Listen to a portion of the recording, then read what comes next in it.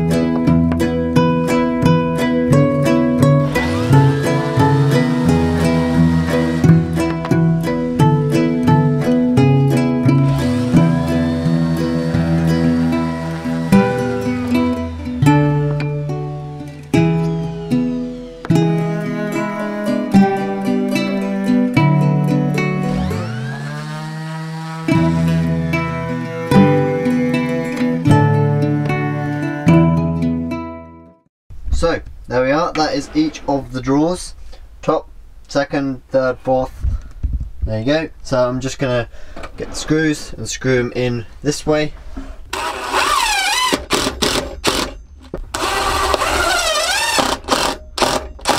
So it appears getting this first one in is the right faff. That's why I've only done one of screws so far, because obviously you want the jaw front to be centered, and currently where I put it is too far out, so I need to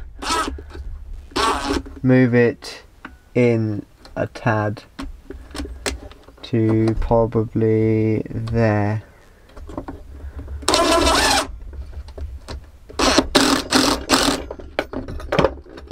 And then you have to go down here, hello, and make sure it's straight to the frame, etc., which it appears to be.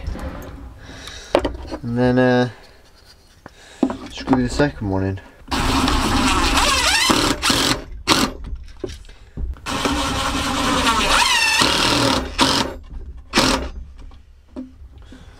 So there we go, one done. I'm going to do the door handles in a minute. And catches, because they have got kind of latchingness like the table, but the table one's very strong, whereas these are just very weak. So you go around a corner and the weight of the stuff in the drawer would just make it fall open. So I'm going to put catches on them. But yeah, I'm just going to repeat that, so you don't need to see that over and over again. So I'll do the others without filming. But I think I'm only going to do one in each, because it seems to be holding, doesn't move, and I'm running low on screws. I might put 2 in the outer ones, because then obviously if these ones can't move, then nor can the middle ones. But I don't know. I'll see how many screws I've got. So far I've only bought 2 boxes of screws for this whole van build. I'm going to go do the other ones, and then I'll come back to you when I'm putting the handles and catches on. So here we are, everyone. They shut nicely, as you can see. I still haven't put the catches on, but these handles, really basic, pretty cool things. Just come with little screws. They're supposed to be copper effect, but they look more like the bronze effect catches I ordered. Sorry guys, the light on my camera just died, but as you can see, these are the catches. They're just roller catches, and you take that apart. They're quite stiff, to be honest. There you go, and it comes apart. And yeah, these are the bronze effect catches. But yeah, they work really well. And what I'm going to do is I'm just going to mount this piece on the drawer itself, and this piece on the frame, and I may have to add a bit of batten behind, because the 12mm ply that I built the drawers with obviously goes in, so this is going to have to be recessed back, because this is going to be screwed onto the 12mm ply. So here, as you can see everyone, what I done is I cut another bit of pallet wood in half, and this is a really simple way to make a door that overlays out pallet wood, or you can just do a bit of plywood or something, but this is an alternative like the shaker style doors that everyone does. So just like slatted, and it looks really nice once it's on there, and I stain them darker. So what I did is I cut this in half, because it doesn't need to be that thick. It's just a piece of pallet wood, and you don't want to go in all the way to the edges, because it's overlapping the frame. I mean, if it's going inside the frame, then it doesn't really matter. But yeah, that's why I'm doing this. And then you want to make enough room for your hinges, depending on what hinges you're using, and then the catch, depending on what type of catch you're using too. So it all depends on what you use and how you're doing it. So I'm going to put 2 screws in each end one, and then 1 in every other one, and that should stop the end ones from shuffling about, and therefore hold all the middle ones in place. So I'll just use a countersink and countersink them first. I don't bother pilot holing it, because normally it doesn't need it. I'm using these, I think 3.5 by 25mm screws, or maybe 4 by 25. I think it might be 4. But yeah, so you just want to countersink.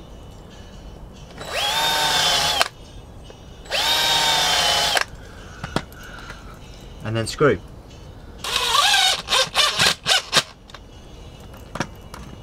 Obviously you want to make sure your screws are not too long, of course. And then what I do is I put 1 screw in here, so you can still move it around a bit of flexibility, and then pull it in nice and tight, get the screw ready, what you should have done, and then simply screw it in, and now that's just kind of clamped it together. And I do the same with this one, and then I fill in the insides.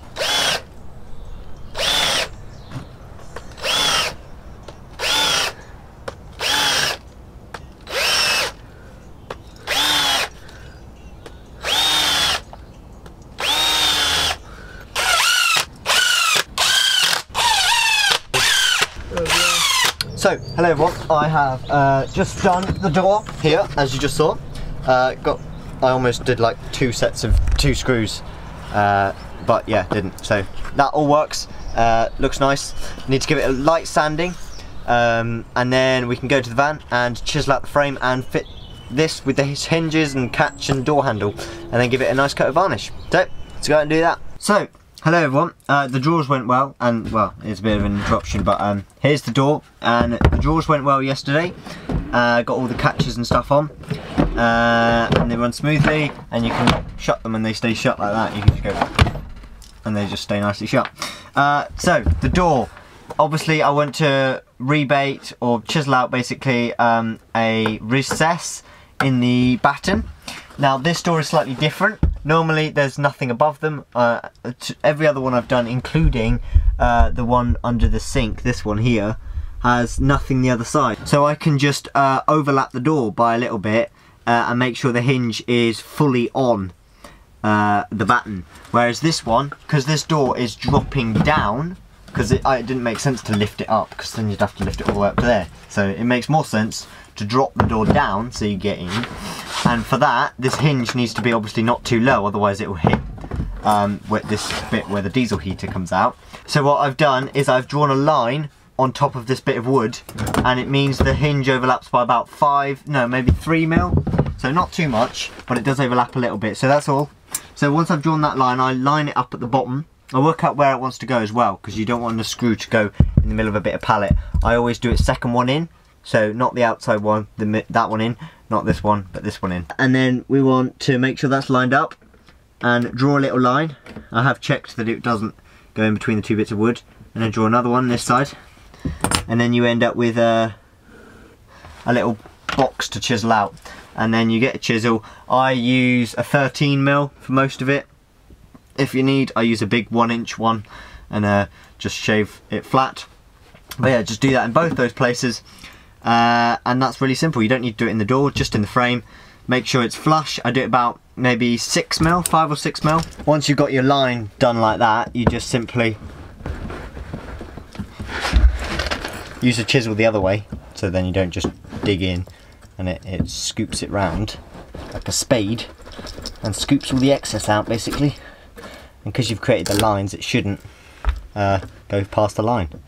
But you will have to deepen them, because you often can't get it all the way 6 mil in. Once you've got what looks right, give it a test. No, you do need like another 2 maybe 3 mil.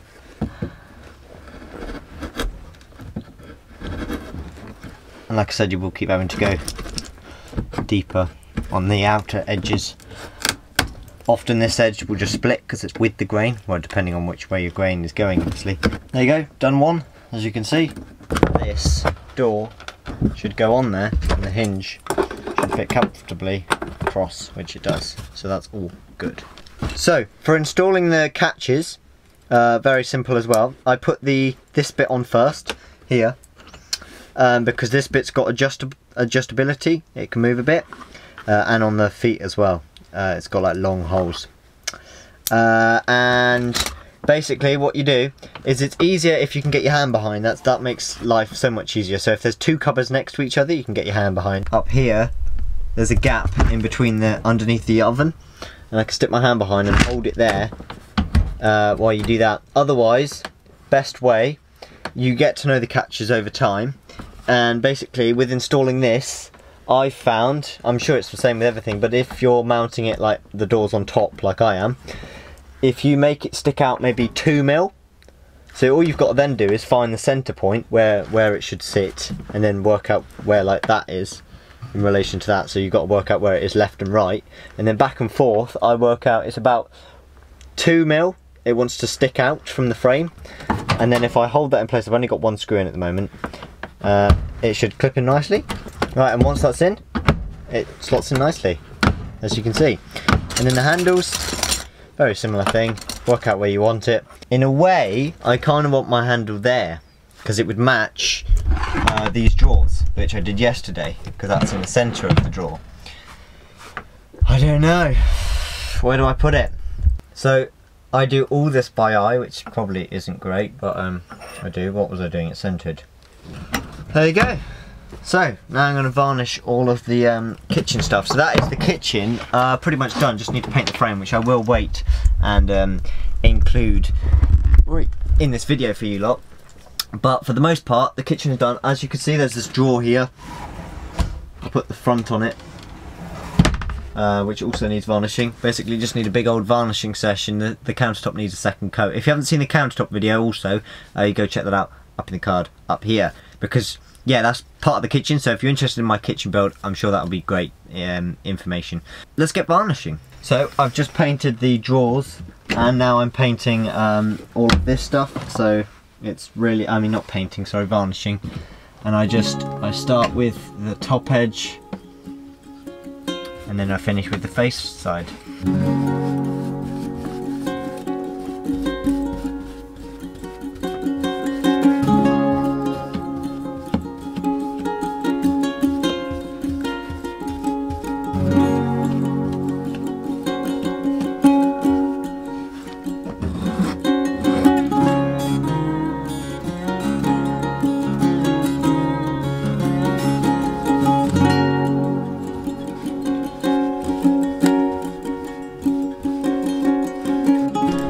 So, hello everyone, I think I mentioned the way the tap is made, which if you haven't seen the tap video, go check out there. You have to put it on and then like kind of build it into the countertop, so then I had to take it apart. And this was leaking when I got the new pump, but it did arrive. I've just put some PTFE tape around it, and what it is I've taken the pump back down because it was in the way, as it wasn't being used. So I've got this same 15mm pipe. And I think I mentioned I got the new pipe clips. I got the new pipe clips that are like this, and they're basically like a nut and bolt, and they tighten it on, and they've also got a little shroud thing in there, so that they're really good. They don't shear off like I did the other ones. So, and then this is 8mm braided hose. Now it does say use a minimum of 9, but I'm using 15mm copper pipe and 15mm pipe here, and this is 9mm. So I'm pretty sure it'll all be fine. And this is pretty thin walled if you look at that. But basically, hopefully I don't shear this off, but this is like, as you can see, it's barbed. So that's going to go on there with a Jubilee clip nice and tight, and that should not leak. So it's a right faff to get to because it's right at the back of this cupboard, the bottom of the tap. But I'm going to try my best. I'm going to try not to shear it off, but get it nice and tight. And then I'll squeeze this braided hose over it with a Jubilee clip, not forgetting that. And then give it a test, and fingers crossed this should be it and it should work. So I'll get back to you when it works, and I'll show you the running water. Fingers crossed. Please, please, touch wood. I really want it to work. So, hello everyone. I'm back. It's currently the next morning, and it's lovely and windy and rainy. What video are we recording? Right, yeah, the pump. I've got it all working. I've now installed an isolator switch, so when the water bottle would possibly run out for whatever reason, you use it all. When there's air in the system, the pump doesn't build up enough pressure and therefore just pumps even if you turn off the tap. So you need a way of isolating it, and ideally not going round to the back, opening the doors and pulling out the fuse. So I've installed a little isolator switch in there, which is good because when you turn it on, as you heard a little pump then, this pump is a gate valve, not a ball valve. And basically, yeah, there you go, you can hear it. It leaks a little bit. So there's no leaks underneath. I've checked, I've been checking ages. I've left it on, give it one more check. Yeah, fingers are bone dry. This though, after a little bit, after about 10 more seconds maybe, there you go, load of water drips. Basically, that tap is no good as under this pressure. I don't know whether it's that specific gate valve or whether that's gate valves in general, but I'm not going to risk it again. I'm going to buy a ball valve with a lever. It also means you don't have to turn like you do with the gate valve. You just turn it once, like 90 degrees, and it's all on. So that's the plan. But yeah, the pump is all working, and I'm very happy to finally have a pump after going through 4 pumps and many different piping systems and attachments and plumbing bits. So, hello everyone, and I'm back. Today I'm going to be painting the frame. So I'm going to be painting the frame with this, and it is from B&Q, and it's the Good Home brand. And if I turn you down a bit, you can see that it's called that. And basically it's a bit lighter than the colours I was going to go with, which I was starting to think the two colours I was deciding between were a bit dark. So I went for this because one of them they didn't even have at our store. So I went for this one in the end, and the tiles behind me, as you can see, they're going to be cut in half and put along here. I'm not going to use these light ones anymore.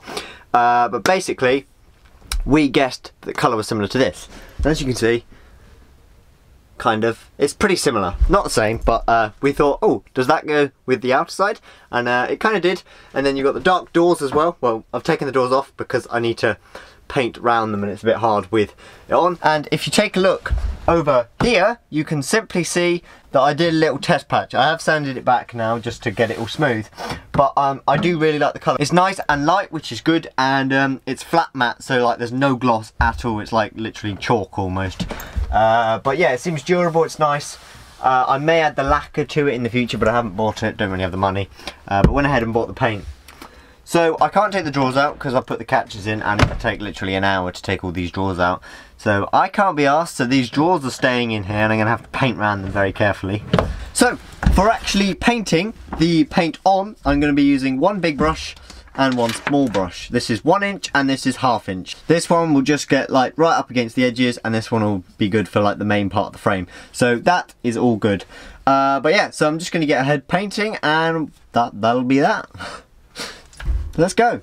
So I'm going to use a spoon to open it because I have a spoon close. One thing, just remembered, probably want to mask it off, so I'm going to go grab some masking tape and then we shall resume.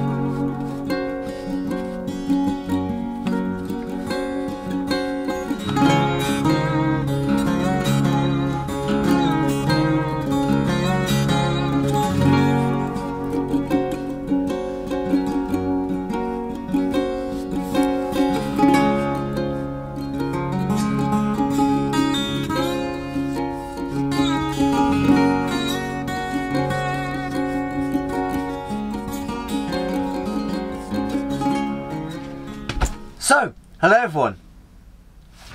It's painted and it looks so nice. I really like it. I'm really happy with it. You can still see the old, like, where I doubled up the countertops. If you haven't seen the countertop video, I think I've already said it, but still, go watch it. Be in the description too. Yeah, really happy with the paint, and it looks amazing, really. I just want to say, I've never really painted wood before. I think on 1 or 2 occasions before, but mostly I just varnish wood, and I did a bit of painting in a house before, but it's quite different wood. And I remember reading on this flat matte good home stuff, just on a couple of the paints, like there's brush marks, it won't go away, it ruined it. Like, tip one, don't put too much on, because it spreads, unlike my varnish, which I'm used to. It spreads and spreads, and you can just like really spread out the paint, and you don't want to layer it up because then you get brush marks. And yeah, it's quite thick, so they don't disappear. And also, once you've done a bit, you don't want to go back over it. So you want to paint it, you want to make it all look nice, and then just carry on moving. You don't want to go back to it because it will have half set, and then you will muck it up.